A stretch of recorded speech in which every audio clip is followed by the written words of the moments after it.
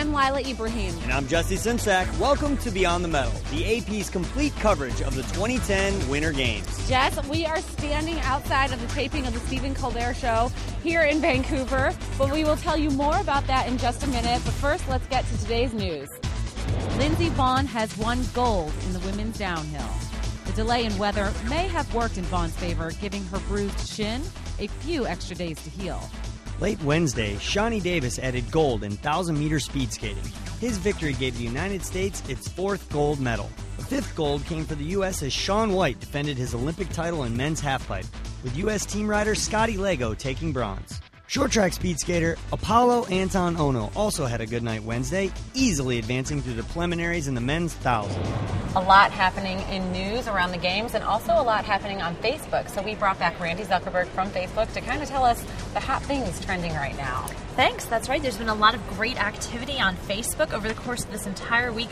Of course, the big story from yesterday, Lindsey Vonn taking home the gold. She immediately went to her Facebook page to update her status saying, "Yay, this is the best day of my life," and immediately got hundreds of comments and likes on that. I still love the real time of all of this. It's so interesting to see it happen as it's going on. Yeah, it's interesting. It's the first place that the athletes go to update their fans. But then you also have the great page that you guys are doing with the AP Winter Games page on Facebook, and where not only can you see what athletes are doing, but you get updates from over 100 journalists and photographers on the ground. So.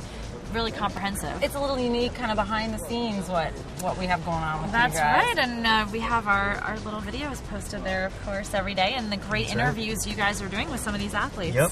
Well, let's check out the AP's Winter Game page on Facebook. Looks like this first article here is written by Andrew Damp. Lindsey Vonn takes gold at the Olympics in women's downhill. Awesome. Then you have another post here written by national writer Eddie Pels. It's on snowboarding. Looks like he'll be taking your questions. You can go on here, write him a little note. Snowboarding being one of my favorite sports, I think that'd be pretty cool to write a national writer and ask him a few questions. Then up here on the AP Winter Games page, you can click on the tab at the top, Beyond the Medal, find out what me and Lila are doing and what we've been up to. Then for all your Winter Games results, you can click on the Winter Games Network tab and check out all the athletes' profiles and latest scores. Again, facebook.com/AP Winter Games or wintergames.ap.org.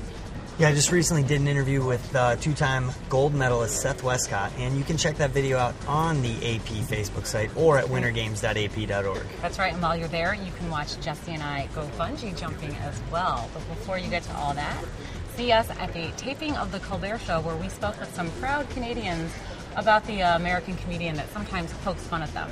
Be sure to check it out.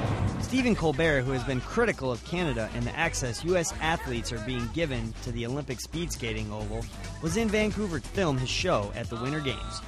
We talked to a few people about Colbert, and this is what they said. He puts Canada in the spotlight, though. He supports them, right? I know he's making fun of, he's supporting his team, right? Just like we're supporting our team, right? So He gets a little extreme at times, but he makes a good point. Oh, Canada, we stand on guard for thee. That was pretty awesome. Please stay with wintergames.ap.org for all of your Winter Games coverage. Check it out. Thanks.